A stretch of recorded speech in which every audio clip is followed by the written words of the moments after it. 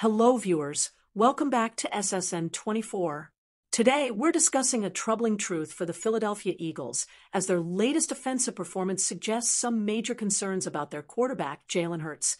The Eagles faced a tough 33-16 road loss against the Tampa Bay Buccaneers, marking the third straight week where their offense struggled to gain any momentum. Philadelphia's offense failed to click once again, and it's becoming clear that the team has difficulties moving the ball, especially with key players like Lane Johnson, A.J. Brown, and DeVonta Smith dealing with injuries. However, the spotlight now shines on Jalen Hurts, a young and highly paid quarterback who hasn't been able to overcome these less-than-perfect situations. Hurts himself acknowledged the problem after the game, stating, "I just have to play better. It starts with me." Shockingly, the Eagles had 0 offensive yards until 6 minutes were left in the second quarter. That's an unacceptable level of production for a team with playoff aspirations.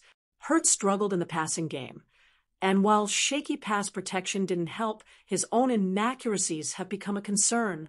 Over his last 20 starts, Hurts has racked up 27 turnovers, including a strip sack in this game. Although head coach Nick Sirianni emphasized that not all of the blame falls on Hurts, it's clear that without his ability to make big plays, the Eagles are going to face serious challenges moving forward, especially while their key players remain sidelined. One bright spot for the Eagles was Saquon Barkley, who had 12 touches for 116 yards. But the team couldn't rely on him due to falling behind so early in the game. This highlights another issue. Without their top wide receivers, the Eagles struggle to play from behind. Sirianni, offensive coordinator Kellen Moore, and Hurts will need to find answers quickly.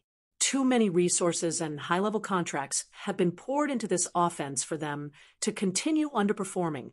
The Eagles are currently 2-2, but they cannot afford to let this downward spiral continue. Philadelphia's offense must find solutions soon if they want to keep their playoff hopes alive.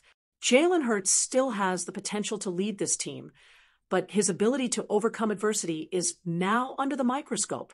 Thank you for tuning in. If you enjoyed this video, don't forget to like, share, and subscribe to SSN 24 for more sports updates. See you next time.